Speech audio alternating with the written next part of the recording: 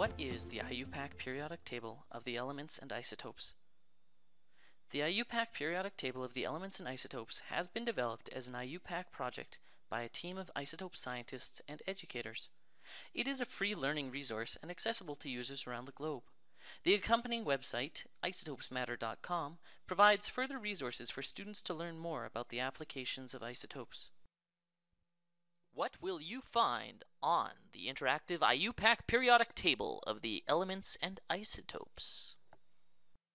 On the pink, blue, and yellow tiles, the standard atomic weight appears in black on the bottom left-hand corner when the tile is first opened.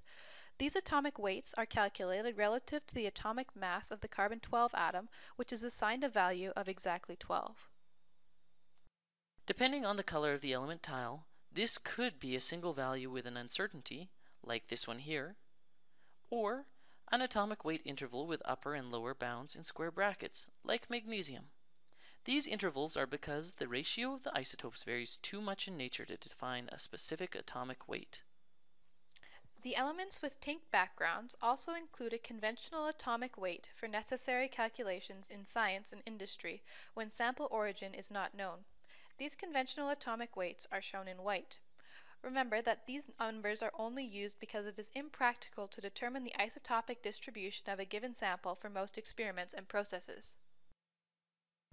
The pie chart on the right is a visual representation of the isotopic abundances used to calculate the atomic weight of the element. In a pinch, you can mouse over to display the atomic mass and percent abundance of the isotope indicated by the color in the legend below. If you've got a little more time, each isotope on the legend can be clicked to replace information about the element with information about the isotope. Their isotopic number, which is their total number of protons and neutrons, their percent abundance, and the atomic mass of that isotope, which is always a single number.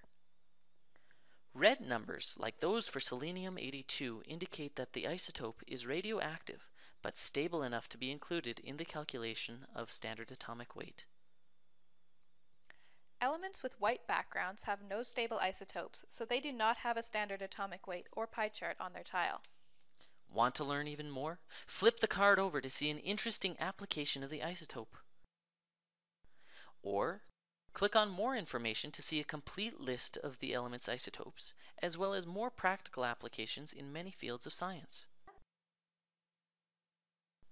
You may have noticed that the grouping of elements by color does not match the way elements are grouped on traditional periodic tables. Instead, they are grouped based on the variability of their isotopic abundances and the method used to determine their standard atomic weight. The element colors and legends at the top of the page contains descriptions of what the colors mean, as well as a guide to all the information on each tile. For example, blue is the background color for an element if only one isotope is used to determine its standard atomic weight. The standard atomic weight is invariant and is given as a single value with IUPAC evaluated measurement uncertainty. This information can also be accessed by clicking the question mark button on any element tile.